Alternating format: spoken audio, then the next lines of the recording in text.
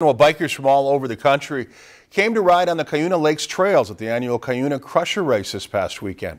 For this week's Community Spotlight, our Logan Gay spoke with some of the racers about their expectations for the race.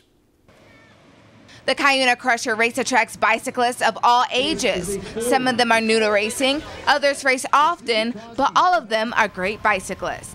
We have a track in our hometown. That's kind of what got me into mountain biking. And then I've ridden about 3 years, and this is actually my first year racing.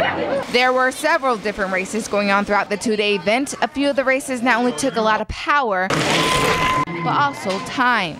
We have some marathon racers out there riding for 4 hours straight today. So they're seeing how many laps they can do in 4 hours. The unique trails in the Crosby and Ironton area is what makes this event so successful. I drove over 3 hours to be here because I hear it's one of the best on the circuit, so happy to be here. And every racer, no matter the age, had their own technique on how they plan to finish their race. For some, it may have been a special strategy. Just tried passing people at the beginning too, because it's one of the easiest places to pass. And for others, it may be a champion breakfast. I have a routine. I always eat my cinnamon raisin toast, and then I follow that up with a banana, and then usually I got to get my coffee, got to get my caffeine in me.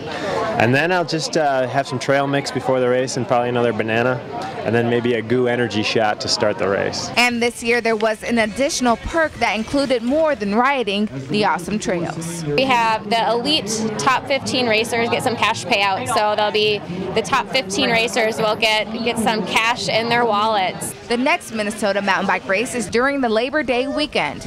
In Ironton for this week's Community Spotlight, Logan Gay, Lakeland News. If you've enjoyed this segment of Lakeland News, please consider making a tax-deductible contribution to Lakeland Public Television.